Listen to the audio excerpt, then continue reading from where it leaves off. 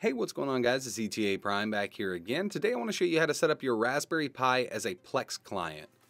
By Plex client, I mean you'll be able to stream movies from your Plex server to this Raspberry Pi to any TV, monitor, or display in your house. I'm going to go over setting Rasplex up on your Raspberry Pi 3 or your Raspberry Pi 0W. This works on any version of the Raspberry Pi. I prefer the 3. If you have to, you can get away with using a Raspberry Pi 0W also. The reason I want to use both of these is because they have built-in Wi-Fi. Everybody wants to go wireless, but remember, Ethernet is king. First, you will need a few things. Obviously, you're going to need a Raspberry Pi. I'm using the Raspberry Pi 3 here. A 2.5 amp power supply if you're using the 3. Some sort of keyboard or air mouse. Now on the back side of this i25 Mini remote you see here is a full keyboard. The i25 does come with a 2.4 gigahertz dongle. You just plug it right into a free USB port on your Raspberry Pi. You'll also need an SD card. I'm using a PNY 16 gigabyte class 10 SD card. You could probably get by with using an 8 or even lower than that, possibly a 4. And the last thing I have on the table is totally optional. It's a flirt case. You can get by with using a plastic case and a fan, but the flirt case is my favorite case of all time for the Raspberry Pi. Fits the 2 and the 3. It's about 15 bucks on Amazon. Links for everything are in the description. But the flirt case cools your Raspberry Pi completely, passively. The case actually makes contact with the CPU and draws the heat from it. Never had any issues with overheating doing anything on my Raspberry Pi while using a flirt case. We're going to move on over to the PC because we need to flash the SD card with Rasplex, and you'll also need to sign up with Plex online. It's a free service, but they do offer a premium paid version. I actually went ahead and bit the bullet, bought the lifetime version last week, and I'm going to be using this over Kodi. I'm going to try to phase Kodi out of my life and start using Plex. Let's move over to the PC and get this thing set up. So let's go ahead and get started. First thing we want to do is go to plex.tv and sign up. You're just going to sign up with the email, set up a password, and then you can download the Plex server for your PC. I have mine running already. I have a few movies, and this is fairly simple to use. It might look a little complicated to start with, but all of my movies are located in my video section here. You can place them anywhere you'd like. You can actually use an external hard drive if you want to, but I just place my videos in my videos folder. Over here, if you don't have a movies section yet, we're going to go to the plus and libraries, movies. You can name it whatever you'd like.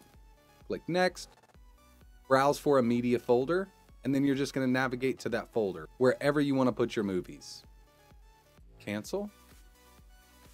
So get Plex set up. There are tons of tutorials online how to do this. I only have 2 movies in my section right now.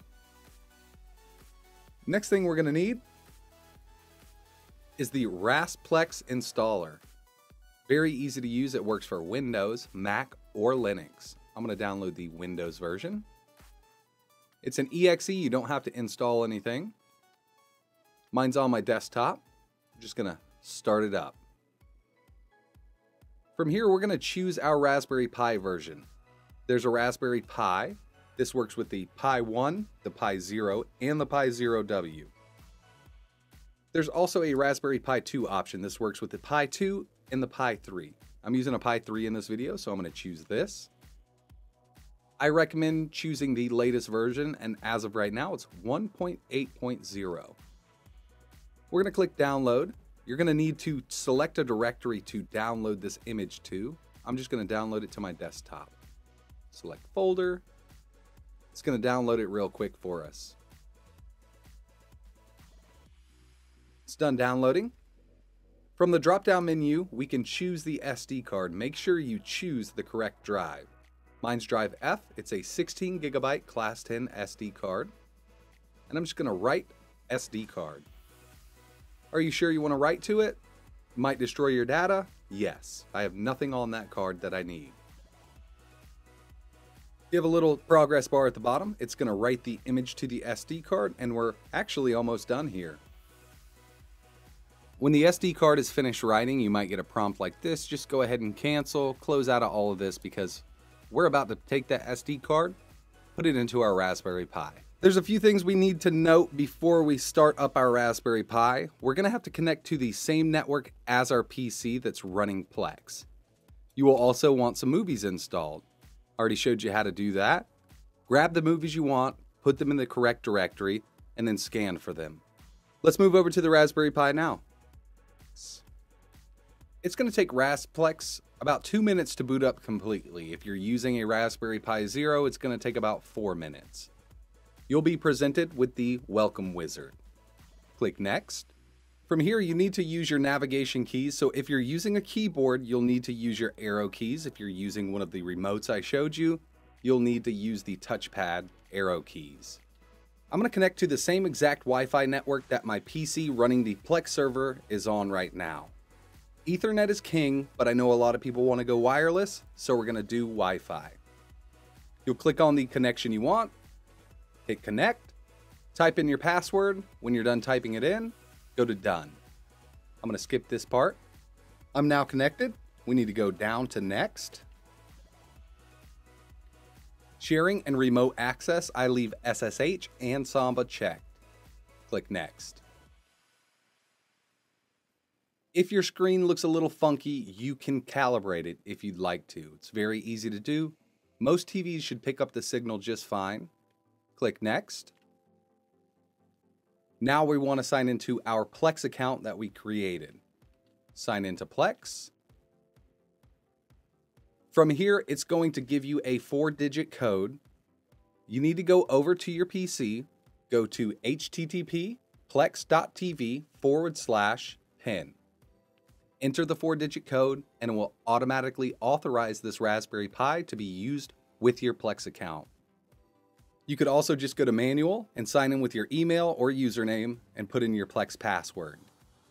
So I just used my PIN on my PC and it automatically connected for me. Press enter.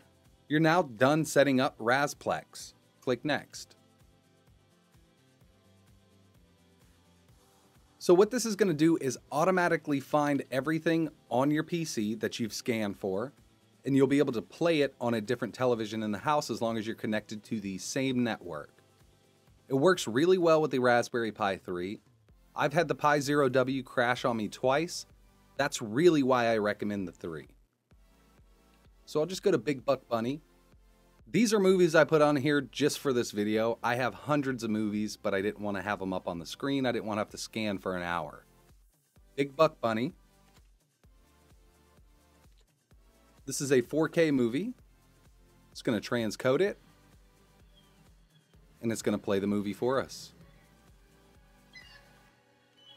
You can skip ahead by pressing your arrow keys. Enter will play.